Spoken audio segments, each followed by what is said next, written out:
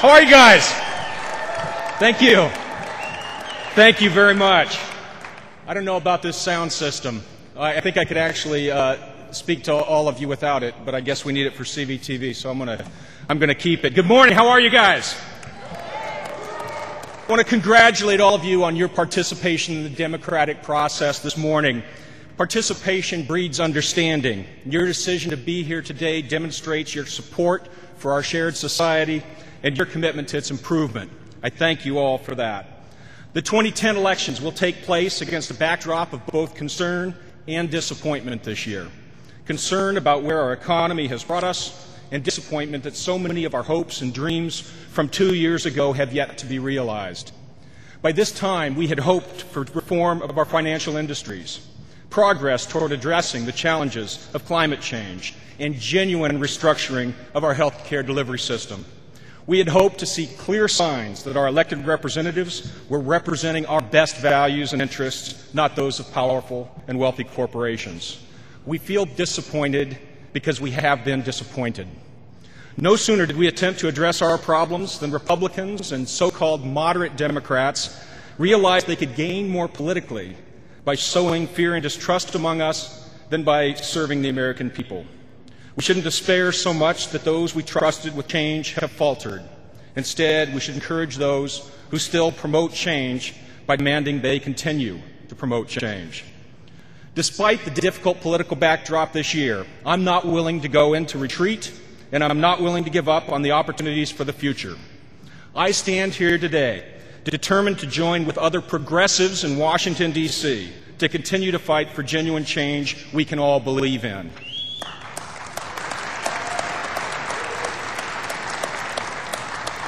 The late U.S. Senator Paul Wellstone once said, "If we don't fight hard enough for the things we stand for, at some point we have to recognize that we don't really stand for them."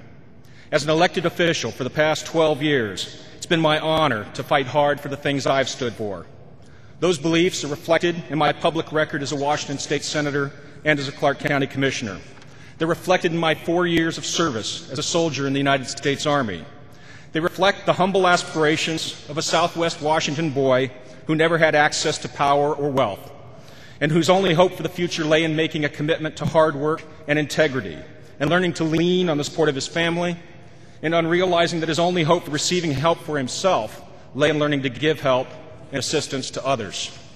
Those same beliefs reflect the progressive values that have long stood at the heart of the Democratic Party that I stand for today. Like most of you, I am a child of the village. Like most of you, I am here today because I want to strengthen that village, not destroy it. I stand for the rights of working people to fair compensation for their labor, for a working environment that keeps them safe from injury first and cares for them when the inevitable accidents do occur. And I stand for rights to collectively organize in a workplace free from harassment or coercion. I stand for a societal safety net that protects our most vulnerable citizens from abuse and our working families from difficult economic times that were not of their making.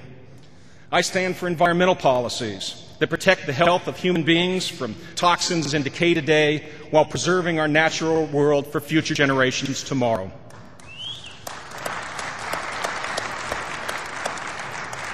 I stand for quality and affordable health care that I believe will only be provided through a single-payer system.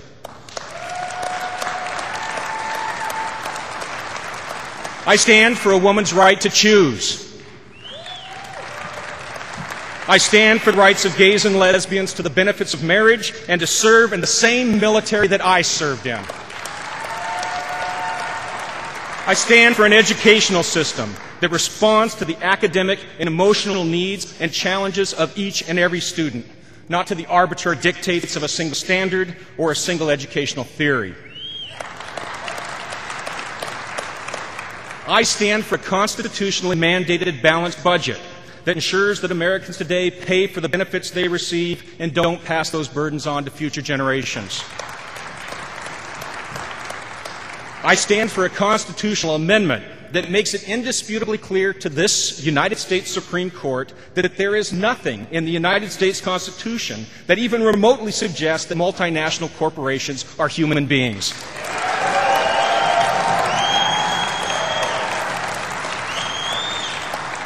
I stand for fair trade agreements that hold all nations to high standards of employee rights, human rights, environmental protections, and open currency valuations.